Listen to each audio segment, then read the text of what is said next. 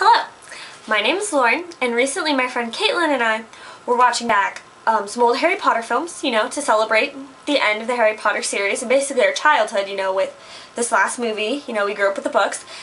And as we were watching the movies, we realized we had a lot of unanswered questions to say and just a lot of hypothetical things that we really feel like J.K. Rowling could have totally explored more.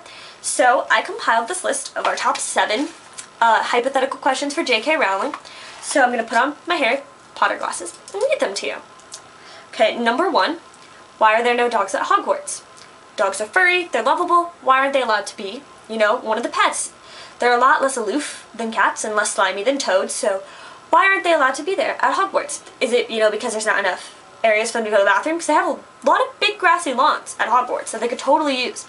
Secondly, what do wizards do for jobs? I would totally have loved to know in the 19 Years Later part, what's Ron Weasley doing now? What's Hermione Granger doing?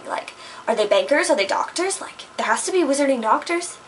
The only 3 options that I've ever heard for jobs are, to be teaching at Hogwarts, to work for the Ministry of Magic, or, to maybe become a professional Quidditch player.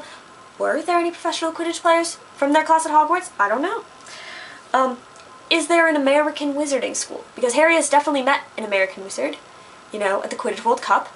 So where do magical Americans go? Do we have a lesser school than Hogwarts? Because Hogwarts is, pretty renowned. Where do we go?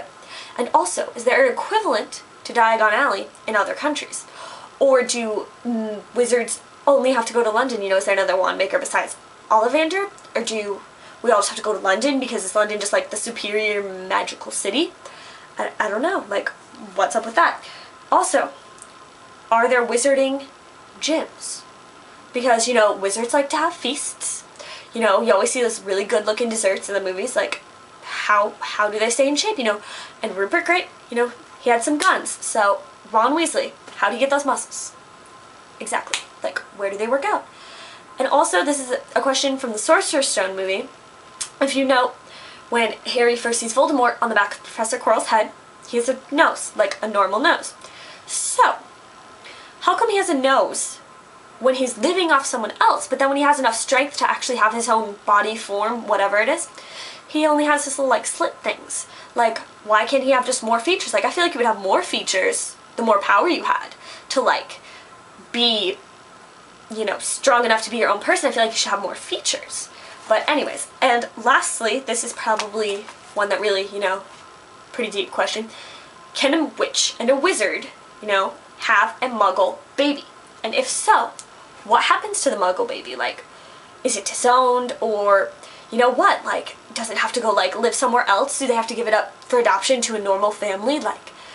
What happens? I mean, is it even possible for 2 magical beings to have a non-magical being? I don't know. These are just some of my questions, and, if you have answers, leave them in comments. I would totally appreciate that. And thanks for watching. Bye!